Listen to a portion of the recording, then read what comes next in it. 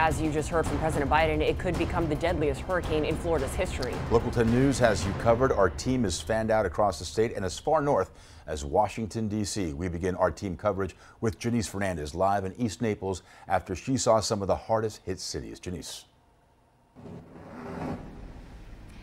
And I want to explain to everyone tonight why we are here. We are at a racetrack gas station just off of Alligator Alley in East Naples, heading toward the Marco Island area. The reason why we're here, a few reasons, but the main one being that this is one of the only places where we are able to get a cell signal and get a live signal where we can report live on television for you. And that is because Fort Myers, Naples, Marco Island, all of these places are essentially dead zones, barely able to make phone calls or even send text messages. Very quickly though, I do want to show you what's going on behind me. You see a lot of cars here. It is not because there is gas. They are hoping to get gas soon, but it is because this racetrack actually has power. One of the few places we've seen with power. But let me show you what we've seen today, starting in Marco Island. Even though the water has receded for the most part, there was big storm surge in that area, we did still see some standing water in some neighborhoods, and this is one example of that standing water there on Marco Island. But crews worked very hard to get debris off the roadway, so really Marco Island is just dealing with power outages at this time. But look at this other video that we saw. This was in North Fort Myers, and we saw this mobile home that was destroyed. And that is why we talk so much about those evacuation orders. They were so important because in cases like this, some homes just cease to exist because of how powerful Hurricane Ian was. And let's talk about the storm surge that we saw very evident in Fort Myers, showing you video of a boat. This was on a canal that extends to the river and then to the Gulf, but this canal definitely got that storm surge. This boat ending up on its side, almost crashing into a home. And then, of course, the power lines. We saw one that was snapped almost out on the roadway, but as we were driving around, we saw power lines scattered everywhere, down power lines, and in fact, Lee County is off the grid. The governor's saying that it's going to take time before they can get power back up and running. And that is because it's not just as simple as it usually is where they can get to the power grid and get it back up and running. They're actually going to have to rebuild some of the infrastructure.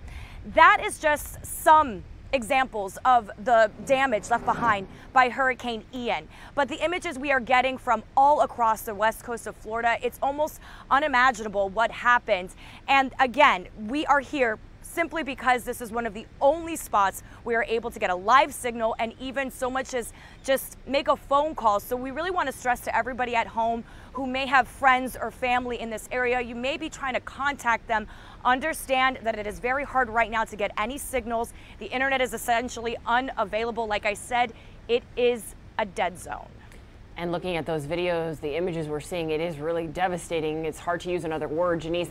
It looks like there are quite a few people that are making their way over to where you are, the only place with power. You mentioned the gas station. Have you had a chance to speak to the people that have arrived there? What is it that they're trying to do? Look for, call family, get back to their homes, see the damage. What have you heard from people who are trying to make their way over to that gas station?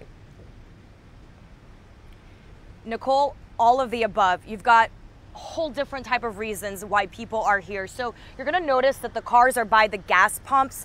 There's gas. The problem is they're trying to get it online so that they can actually get gas into the vehicles, but people are kind of just standing by hoping they get the okay from the people inside the racetrack that there is gas and they could fill up their tanks.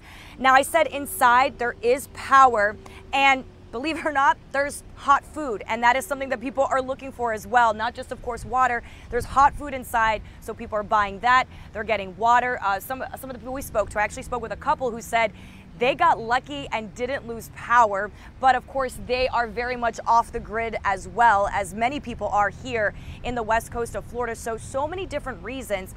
And important to note, Nicole, because you mentioned, are people trying to get back in to these areas? And the answer is yes. We definitely saw more traffic trying to get into Fort Myers Beach, trying to get into Marco Island and Naples than we did of people trying to get out. No doubt people trying to get in to see how their homes fared in the storm. Yeah, a modern day oasis in a sea of destruction. You stay safe out there, Janice. Excellent reporting as usual.